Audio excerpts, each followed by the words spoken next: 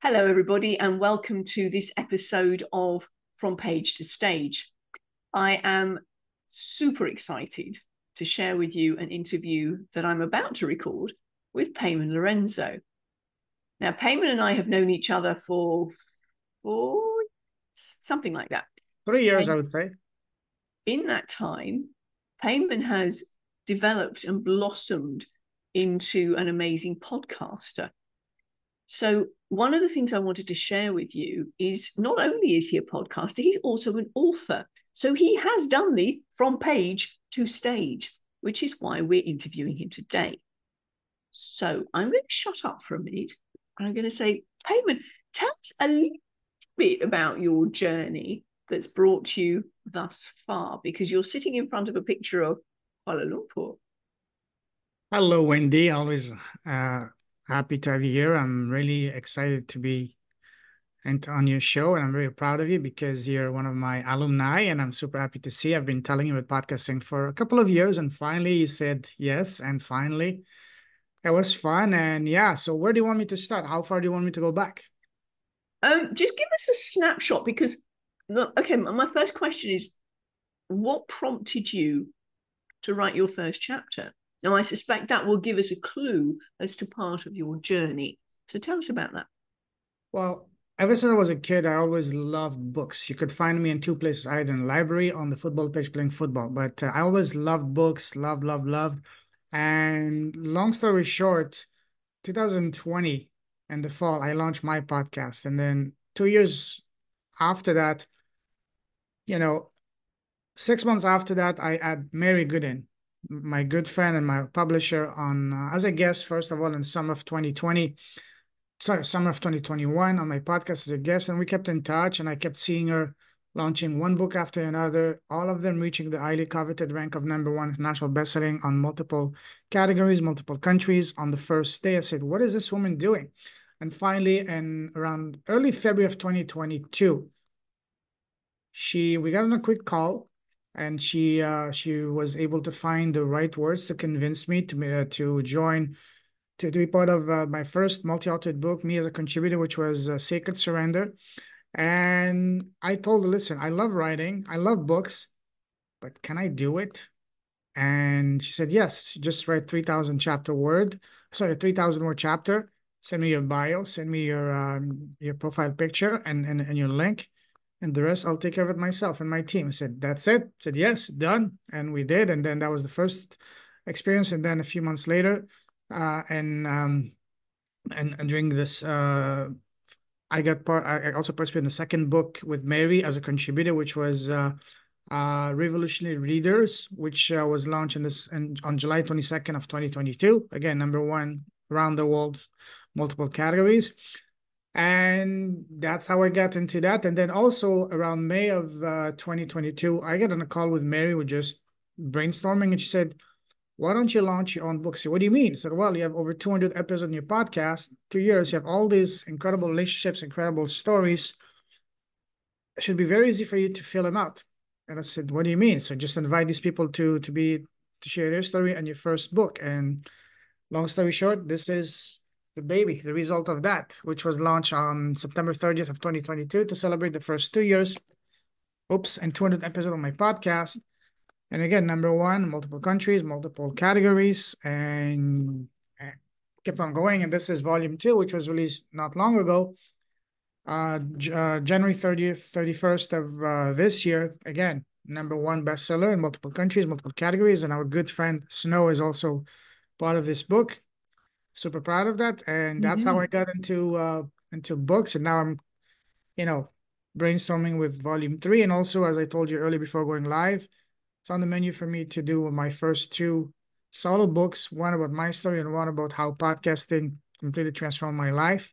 So these are in the work for later this year. Cool. So what I'm hearing then is actually the podcast came first, and then Yes, the book followed it up. absolutely. Okay. So with the podcast, you got going, when was that again? I started in around October of 2020. And I will, just before continue, I will just tell you one thing, because I know you work with authors and all that.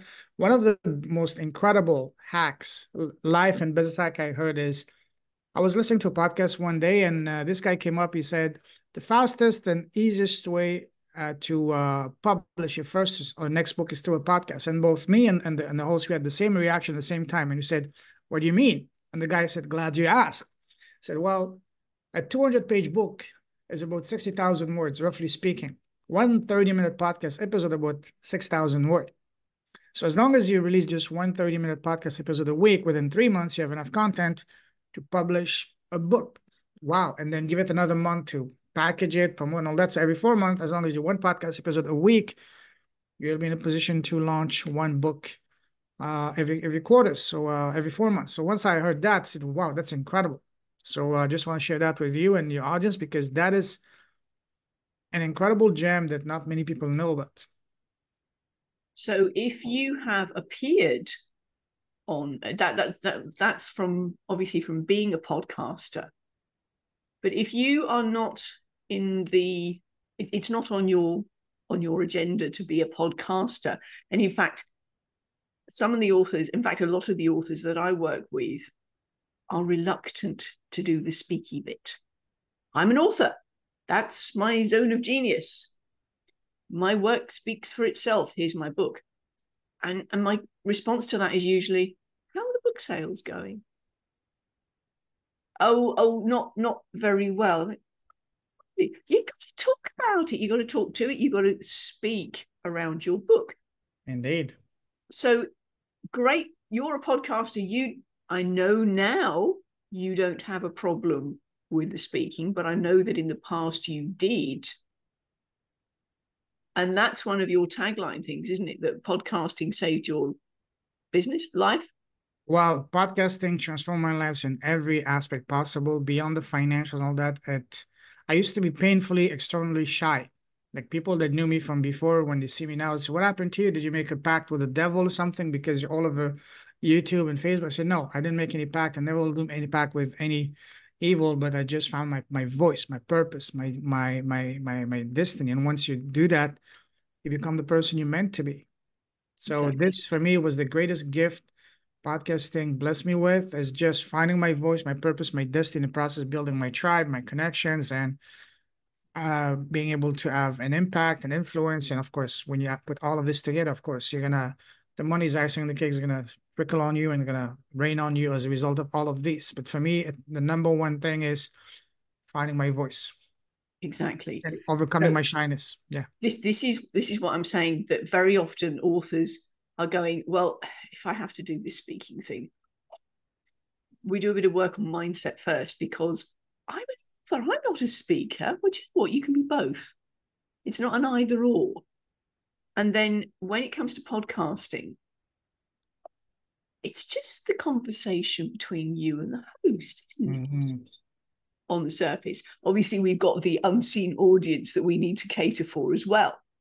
And we bring those lovely audience people in while we're talking, which is why this conversation is really important. If you've got somebody that you're working with, authors listening in, if you're not feeling a bit shy about this, podcasting is your first step to getting comfortable finding your voice and speaking about your work. Indeed. And here we have Payman as a wonderful case in point. So thank you for sharing that. You're welcome. I could have run and probably won the title of the shyest man alive back then. I would not have been able to even look at you in the eyes before that. I'm talking about 6, 7, 8, 10 years ago. Sure. It's been a process gradually. But now I have absolutely no problem. Now I have the other problem. I can't shut up. Don't get me started. I'm not saying anything. No. Okay, so that was the first question. Was what came? Well, first two. What brought you to this point, and what came first, the podcast or the speaking, or the authoring rather? So we know that podcasting came first. Then you put pen to paper, and we're now 4 international bestseller contributory books and 2 solo books. Now, 2 as a contributor myself and 2 as me inviting people in my books. So 4 in total. Yeah, but did you write in those other 2?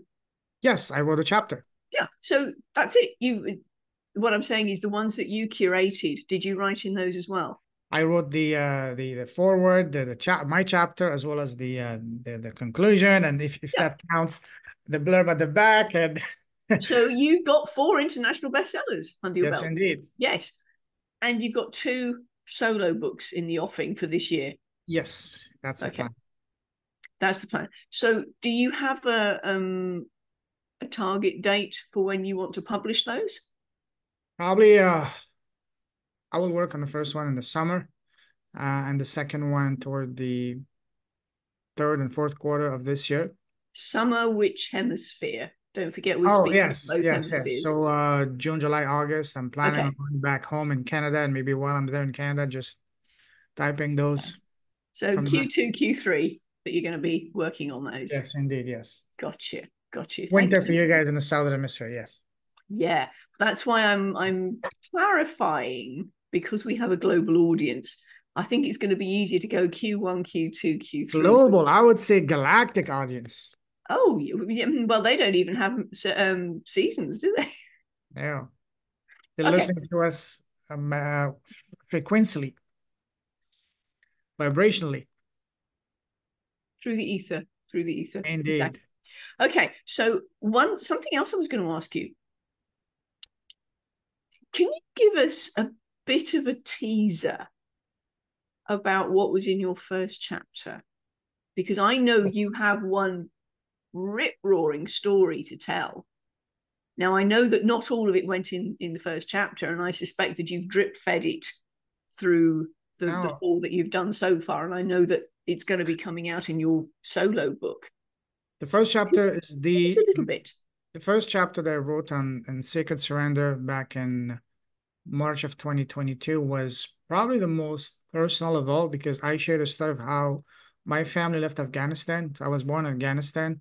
My father was one of the first people back in the 60s in Afghanistan to have a full scholarship for both his undergrad and postgraduate to study in France. He was a very successful and highly educated archaeologist, geologist, as well as engineer.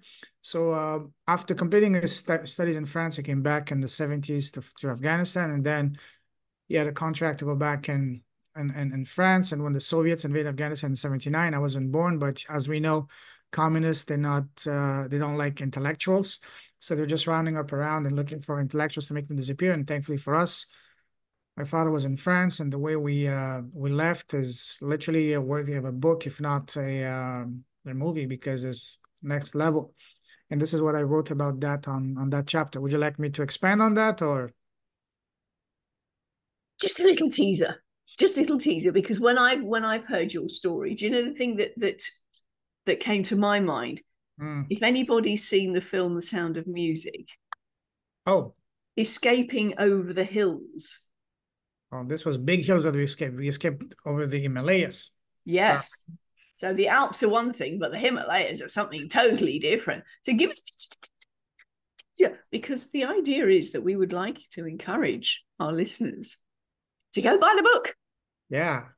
So basically, I was 3 years old. My brother was 1.5, and my oldest sister was barely 28 days old with my mother. And sure, we had other male, relatives with us traveling. So we one night, of course, we couldn't sell the house. We couldn't sell anything because the communists were always, the Soviet patrols were always patrolling, the soldiers and all that. So one evening we went to one of my mother's aunts for dinner. We slept there. We took whatever we could, just the clothes on our back and a backpack. We slept there in the morning. We went on the car to get on the highway. It's not like here, you get on the highway, a few hours later, you're safely at your local destination. No, once we got in the car at dawn, we started a game of cat and mouse for 10 days. During the days, we would hide in caves and shelter. And during the night, we would walk in the cover and the refuge of darkness by foot, on the back of donkeys, rafts, crossing rapids and all that. 10 days, a couple of times we almost got caught because my brother was a bit, not He was too a quiet. toddler. Yeah, exactly. 1.5 years. And so we had to avoid two types of people: one, the Mujahideen, and two, the Soviets. If any of those were to catch you, if you're lucky, they would put a bullet to your face. If not, Mhm. ransom, rape, torture, whatever you can imagine it. Mm. And thankfully, after 10 days, we made it to the border of Pakistan. And I always remember my mother telling me, God bless her soul, she always told me that after 10 days, it was the first time that she could actually walk without always looking behind her, sleeping in a Mm. proper bed without, and eating proper food. So we stayed in Afghanistan with relatives until we were able to get back. My father was able to sponsor us to Okay, France. I'm gonna get you to stop there because I don't want anybody else to. I mean, Mm. as I said, there's a tale to this, so we want people to read the book.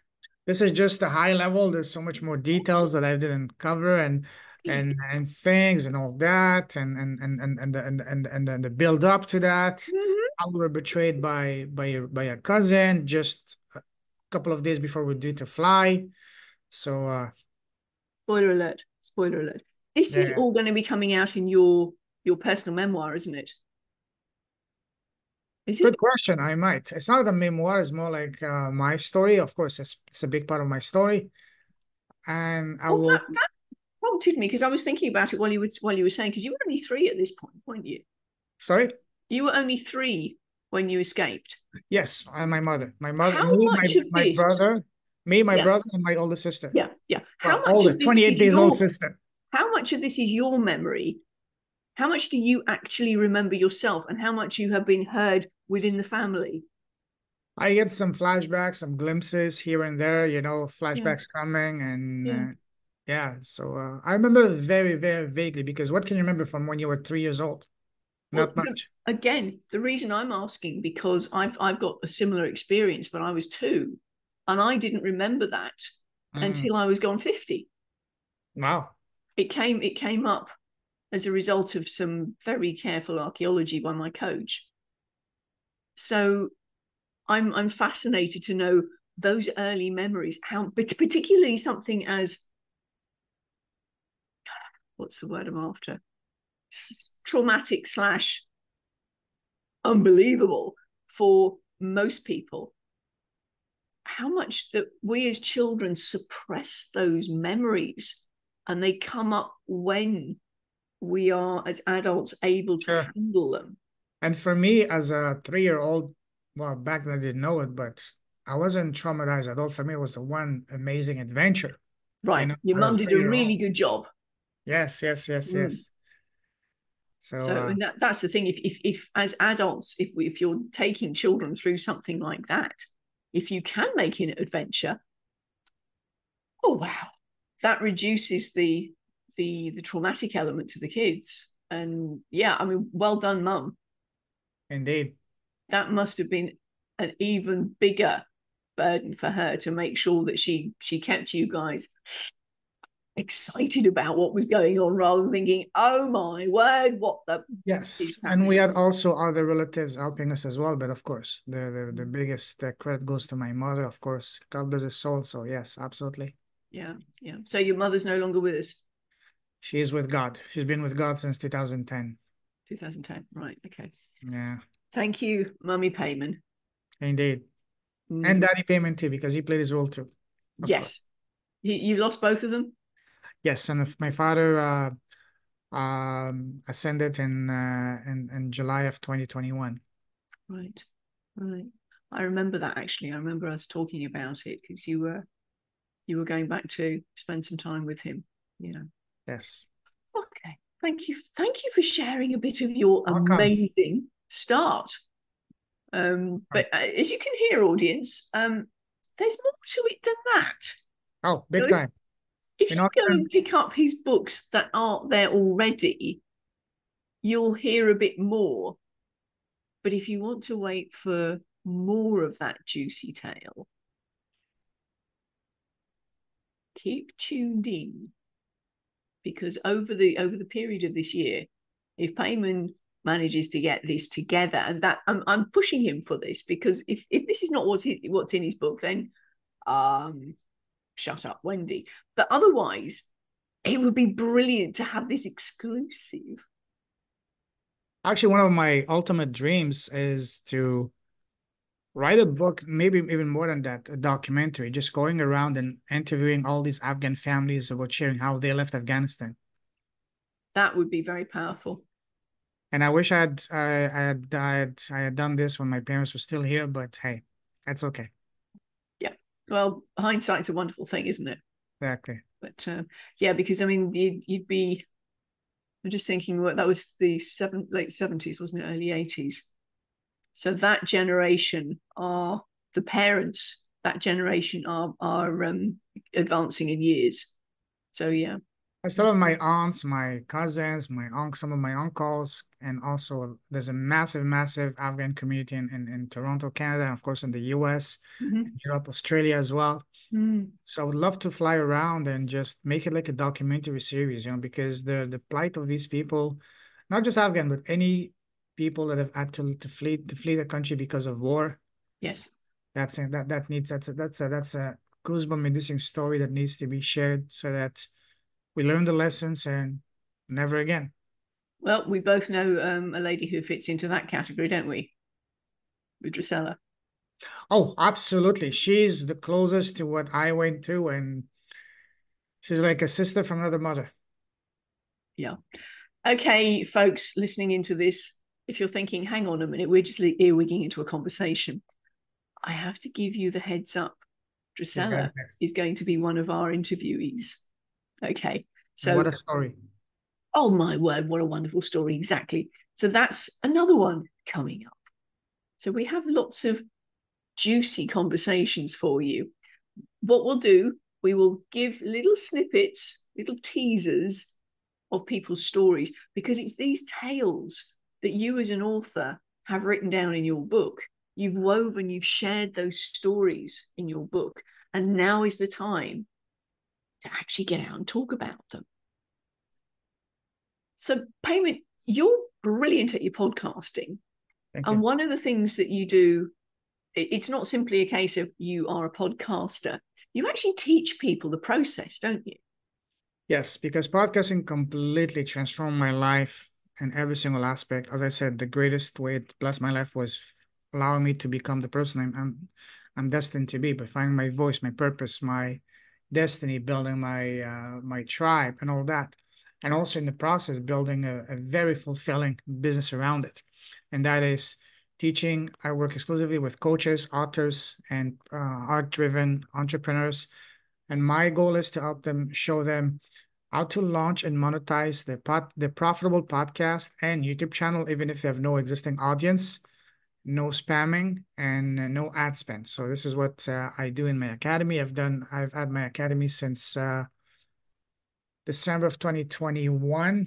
And when Mm-hmm. I started my podcast, I had absolutely no idea, no desire, no clue how to monetize make money through it. I started my podcast because I was bored. Back then I was in Toronto, Canada. We live in a small town outside of Toronto. And during the pandemic, Canada was one of the strictest countries in terms of restrictions. Thankfully, we lived in a countryside, but still, half the year you're frozen because it gets pretty damn cold. And so I had to find something to do. I don't watch the news, and there's so many books I can read, or movies, or sports. So I had to do something to occupy my mind. That's why I started my podcast. And then after 100 years, sorry, not 100 years, 100 episodes and a year, I've not, 100 episodes in a year. yes, without making a single penny, people started reaching out to me, asking me, hey, can you help me launch my podcast? So at first I was hesitant, say, go watch this video on YouTube or get this book. I said, no, I want you to teach me. What do you want me to teach you? I don't know anything. I just did it. Well, that's exactly what I want you to teach me. And one thing that really changed my life was understanding the tremendous power of questions and asking the right questions. And that's when I started asking these people, hey, would you be interested if I were to show you not only how to launch your podcast, but build your platform so you can share your story, display your expertise in order to so you can connect heart to heart with exactly the audience? Is that something of interest to you? Even if you have no audience to start with. And I get the resounding yes. And that's what I get 6 clients in the first weekend and 60 Fabulous. clients in 10 days. So not 10 days, in 10 months. Mm-hmm. And all of that with a YouTube channel of less than 200 subscribers. So because So again, is this podcast training, this academy, is this your main business now? It became that way. Yes, it became that way. It became that way because, listen, it provides a transformational result to people, helps them get leads on demand, even if they have no audience, helps them to monetize their podcast and their YouTube channel, literally building their own platform, their own, advertising platform, their own cash machine, so to speak, their own lead generation machine. And of course, it's become a very powerful business platform for me and for them as well. My website So, is full of glowing testimonials. oh yes, including one from me. Absolutely beautiful. I love yours. Yes, yours is So right at the top. that's actually being a podcaster as a host. Now, a lot of our authors are Mm. they're not there yet. They're not there yet. Even podcasting is going to be a bit of a stretch. So the authors that we've got listening in, thank you very much, authors. With the most of the people that we attract are heart-centered people. These are entrepreneurs, these are coaches, these are people who have poured their heart and soul into writing a chapter or a full book because they know they've got a legacy message to share. So the legacy message then becomes a heartfelt, heart-centered way of sharing their message. Now, your podcast is called what? Leaders with a heart. There you go. So how easy is it for our audience to book in and talk to you on your podcast? Well, very easy. I can share my Calendly, but best is to connect on Facebook. You can leave my Facebook contact. But one thing, and then what I usually do is I always get on a quick meet and greet call with them to get to know each other better. Also to further make sure that they are a good fit for my podcast, because Sure. nowadays I'm very selective. I'm looking for people who are, sure, we all have inspiring, empowering stories, but I'm looking now for people who have truly goosebump inducing stories. And it's difference. And this is what the kind of people I want to showcase. And one thing between the difference between being a guest versus having your own podcast, because that's something that a lot of people don't seem to understand or underestimate. It's beautiful for you to go on other podcasts, you get a short boost, but it's nothing like having your own platform, because when you have your own platform, you get access to people that normally would not be able to get access to. That's something incredible. And that's one of the many, many benefits, as well as, using the podcast. If you're a coach, if you're an author, if you're looking to fill a book or get a speaking gig or whatever, it's the best way for you to advertise yourself, to advertise your speaking abilities. Hey, people want to see you. Hey, let me see how you sound, how you talk, your ideas. What best ways to do it than yourself having your own podcast? And starting a podcast has never been easier. I make it even easier. I can talk about that after with my free 5-day challenge that is coming next week end of March. But Sadly, we will have passed when this actually gets published. We yeah, will have passed your 5-day challenge, but I've no doubt there will be another one. yes, I run them once every 6 weeks or Okay. something like that. And of course, the best way is to just connect with me on Facebook. We get on a quick meet and greet call and get to know you, get to know each other. I want to know what is your gift, what is your zone of genius, and if you're a good fit, I would love to showcase you on my podcast. And even though, and why not later on in one of my future books for volume 3, 4, 5. And if you're ready to start your podcast, I would love to extend an invitation for you to my next free 5-day podcast leads challenge. Thank you. So, as we were saying, being a podcast guest, as you said, is very different from being a podcast host. It's And a I know good that start. our authors will be working up to that, maybe. But to start with, it's getting onto podcasts. So you've given us we'll put it in the show notes as to how to get hold of you. You do a podcast challenge. So for people who actually are thinking, oh, I could do this. That's a 5-day challenge that you run every 6 weeks, just to recap.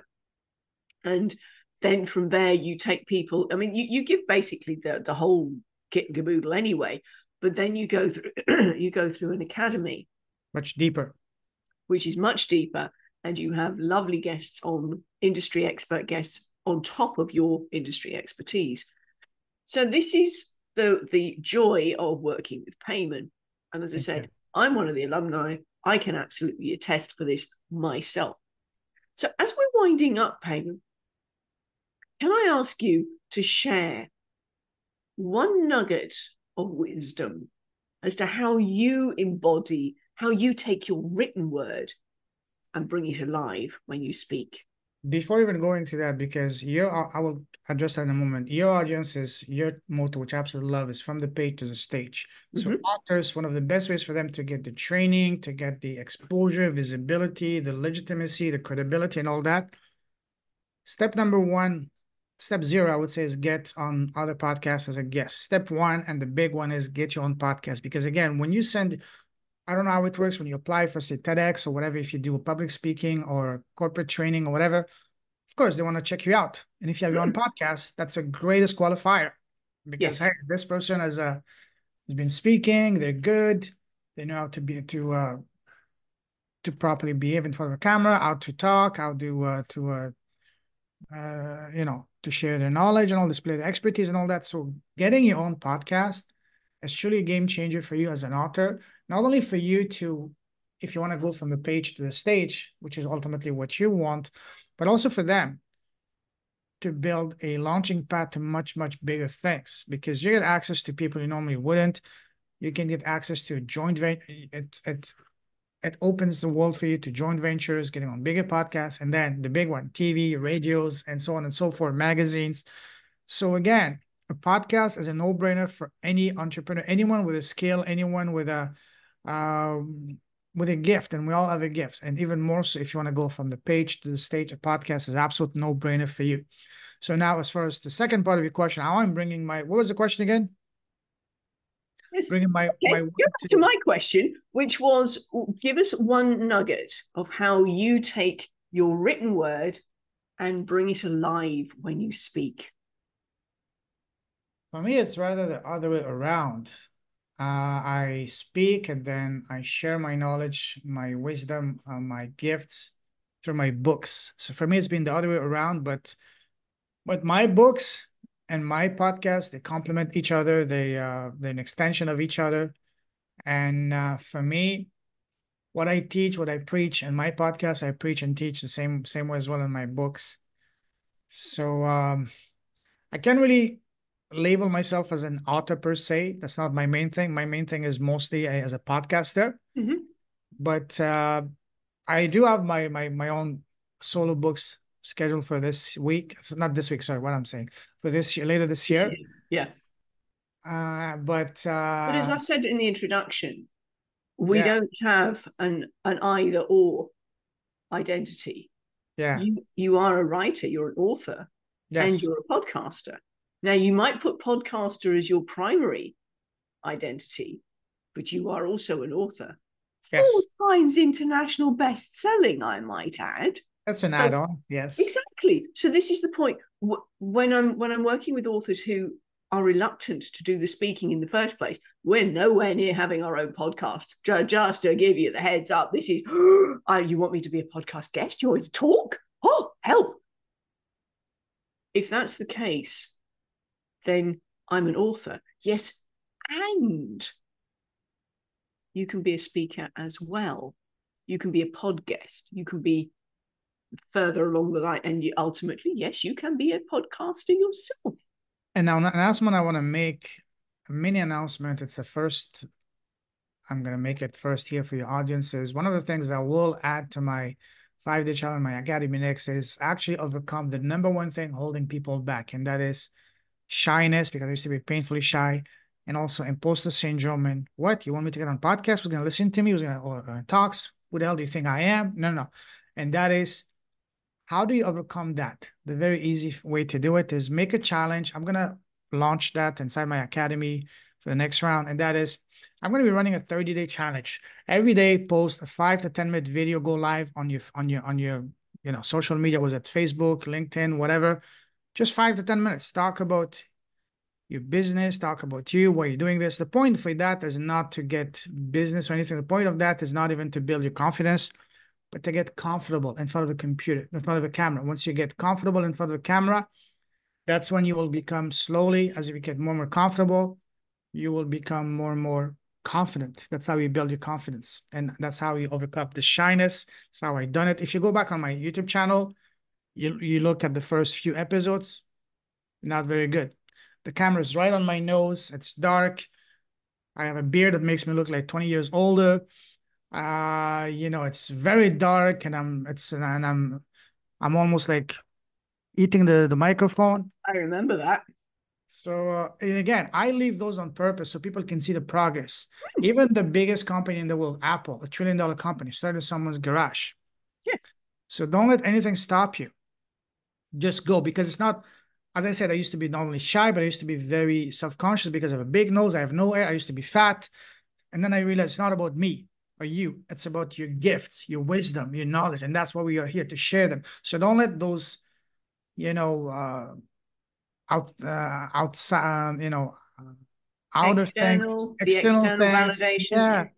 Don't let those or those there's vanity metrics or whatever stop you from sharing your gifts, because ultimately, at least from my humble understanding, that's why we are here, sharing our gifts with others so we can all collectively rise and benefit from them. So I'm gonna, even if you want to implement that, go live every day, 5 to 10 minutes on your Facebook page. Even if you have just 2 people, your mom and your dad, or your spouse, or your kids, or your dog and cats, it's okay. It's the training, it's the repetition, it's the consistency that's going to build you up. And again, the goal is not for you to overcome overnight your shyness. It's to get more confident, more comfortable in front of the camera. And as you become more comfortable, you'll get more confident. And that's how you. There's an awful lot of mind stuff in there. What are you telling yourself? This is all stuff that I deal with. What are the little internal scripts that you tell yourself? I mean, we've spoken about this already off camera, about the fact that my voice didn't matter. And it's those early scripts that I get to work with my clients, so that we look at the underlying internal scripts and deal with that first. And then we build on the muscle of getting comfortable in front of speaking to people, 1 person, 2 people, the camera, the whole works. Indeed, exactly. Yeah. It all starts here. I heard a quote that said that the 6-inch distance between your brain and your heart, that's the most powerful distance in the world for you, because that's where everything happens, between your heart and your brain. The story you tell yourself, your beliefs, and all that. And where does it go? Where does it pass through? Your voice. Oh, absolutely. Three places: your brain, your heart, and your throat. Yes. Absolutely.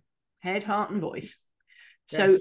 On that wonderful note, we've brought ourselves full circle.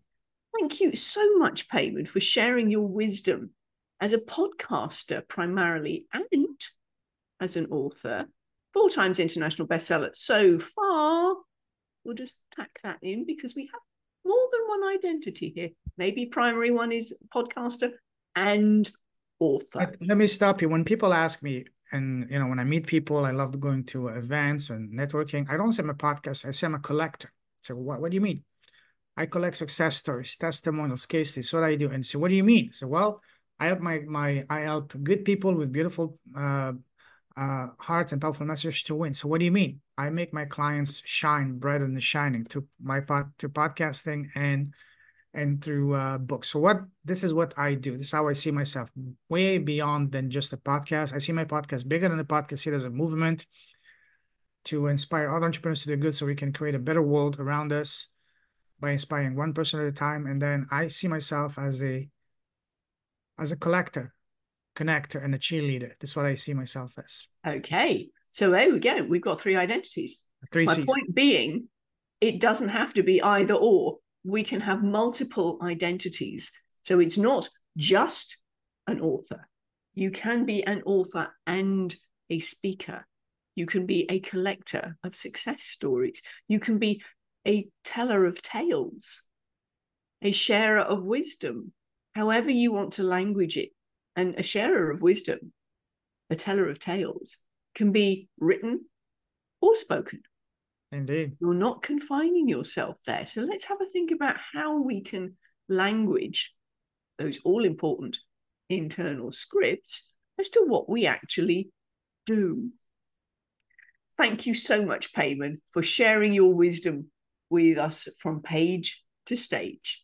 For now, bye from me.